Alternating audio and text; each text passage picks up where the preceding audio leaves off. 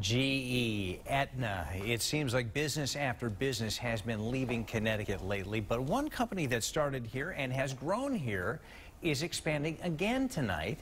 News 8's Bob Wilson live with what that expansion means for our state. Bob. Carla's Pasta. It's an amazing company. We got to go up and look at it firsthand. They're expanding. They started out in the 1970s as a tiny little company. In the last 15 years, they've had 3 major projects where they've just grown in the face of a trend where everyone's leaving the state. Making pasta is not making widget. Once you hear the accent, you know Carla is the real deal. Straight from Italy, making 1 million pounds of pasta a week from family recipes. You have to have people that know exactly how to treat the product.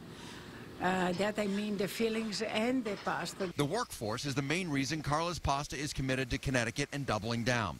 Tonight, they broke ground on a massive expansion project in South Windsor when many other companies are leaving the state. So having a manufacturing facility in Connecticut is fairly rare.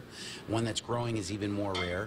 And the types of job that we're building are really beyond hourly. We're going to have management, we're going to have directors. Just to give you an idea of the expansion that they're doing here in South Windsor, this is 70,000 plus square feet. It's the size of a Home Depot or a Walmart. This is how committed they are to Connecticut. And it's not just the size, it's also the technology they're adding.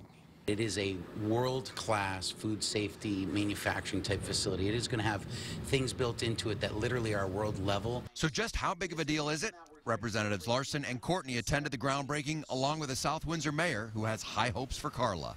We are so proud. This is going to be the largest pasta company in the country. Just to give you an idea of how fast Carla's Pasta is growing, they say once this expansion is up and running, it's going to be about 4 years before they outgrow it and have to build another building. I'm Bob Wilson reporting live in the Hartford Newsroom, News 8. It's good news, Bob. Thanks. Well, if